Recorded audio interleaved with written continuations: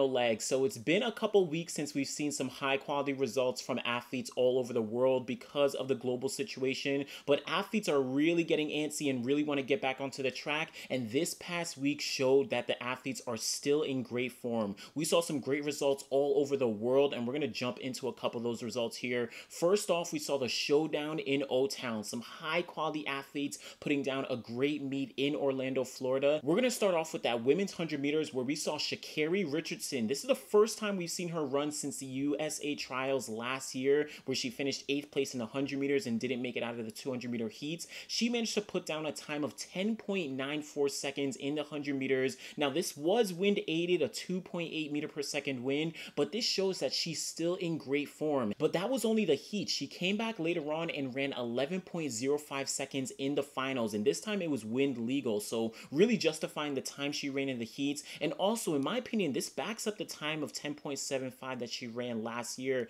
at those NCAA championships. Of course, it's not nearly as fast, but it shows that she's able to take that year off, really gather herself back, recover, get into good form, get into a good headspace, and come back and put down a great performance here. So really great performance from her. We also saw Hanna Cunliffe, also previously of Oregon. She managed to run a time of 11.14 seconds here. So great women's 100 meters. We also saw the men run the 100 meters here as well. Noah Lyles and Justin Gatlin really highlighted it here. Noah Lyles ran 9.93 seconds. Unfortunately, it was wind aided. Also for Justin Gatlin, he ran 9.99 seconds. So that wind of 4.0 meters per second, unfortunately wind aided, but again, showing that they are in consistent form, and this layoff did not hinder their performances. One of the big highlights behind them though was Trayvon Bromell. He put down a wind legal time of 10.04 seconds. This is really significant because he has been on and off with injuries over the past couple years. This is his fastest time since the 2016 Olympic Games, where he ran in the Olympics in Rio that year. So this is really a great indicator of where he is right now. Hopefully it looks like he's recovered from his injuries and he's going to be headed into the right path for the 2021 Olympic season. Behind Bromell, Andre de Grasse, also another great athlete coming from Canada. He managed to come up just behind Bromell, running 10.15 seconds.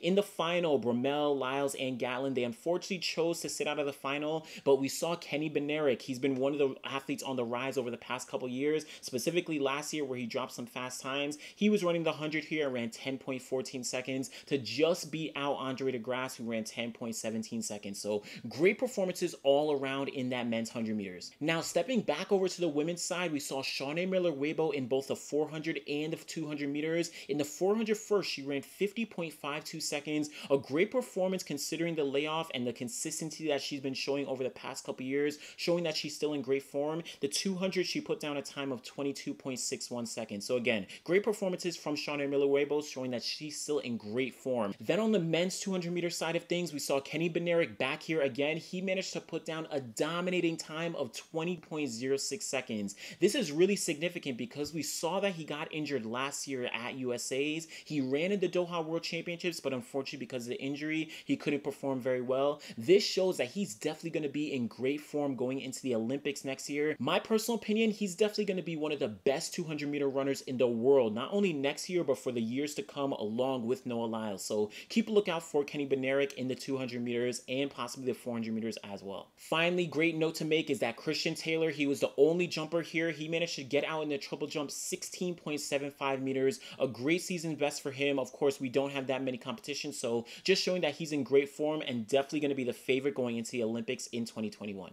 Now let's head over to the other side of the country in Portland, Oregon, where we saw the Oregon Track Club going up against Pete Julian's group. Pete Julian's group is a group that used to be part of the Oregon Project, but here they put on a great dual meet, just 3 events. In the men's 1500 meters, the big highlight was Donavan Brazier, absolutely dominating the race in a commanding fashion, coming away with the win in 3 minutes 35.85 seconds. Very great performance for him. In the women's 800 meters, we also saw a great field here. Raven Rogers, who recently moved back to Oregon, previously training in Pennsylvania, she managed to take the lead in the 800 meters. Unfortunately, she was only pacing the field. She ran about 550 meters, then dropped out. But Chanelle Price, the 2014 World Indoor Champion at 800 meters, she took the win here in 2 minutes, 1.47 seconds. Just behind her was Konstranze Klosterhalfen, well known for her 1500 and 5000 meter accolades. She managed to get a best of 2 minutes, 4 seconds flat. And then Sabrina Southerland just behind her in 2 minutes, 4 10.04.07 seconds. So great 800-meter runs for the women there. Finally, in the men's 800 meters, we saw Craig Engles get the win here all by himself in 1 minute 48.55 seconds.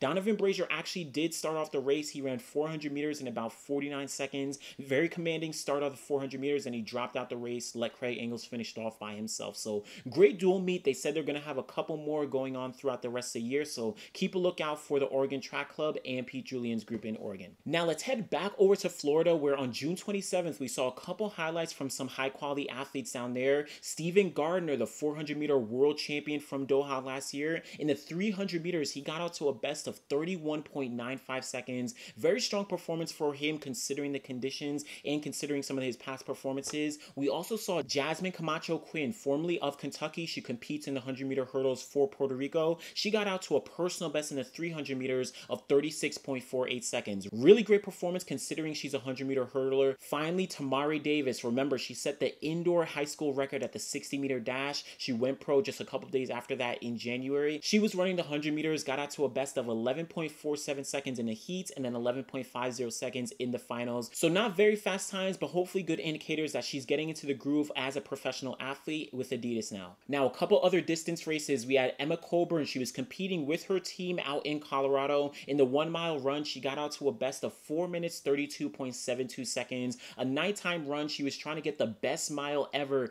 in the state of Colorado, and this time sets it for her. So great performance for her there. Back in Norway now, remember we did see the Impossible Games a couple weeks ago. Here we saw the Ingebrigtsen brothers really putting down some great performances. Henrik Ingebrigtsen in the men's 5,000 meters, he got out to a best of 13 minutes 19.65 seconds, just 4 seconds off of his own personal best. So great performance for him there. Then we saw Jakob Ingebrigtsen and Philip Ingebrigtsen. They were in the 800 meters and put down times of 146.44 and 146.74 seconds respectively. Personal best for both these guys, showing that they're really on a roll this summer despite everything that's been going on globally. Back over in the United States, we saw the Bowerman Track Club put on a meet just amongst their own athletes. Elise Cranny in the women's 5,000 meters got out to a best of 14 minutes 48.02 seconds. Just behind her, Courtney Fredericks, the great 3,000 meter steeplechaser, she ran 14 minutes 50.06 seconds. Finally, in third place, Colleen Quigley ran 15 minutes 10.42 seconds.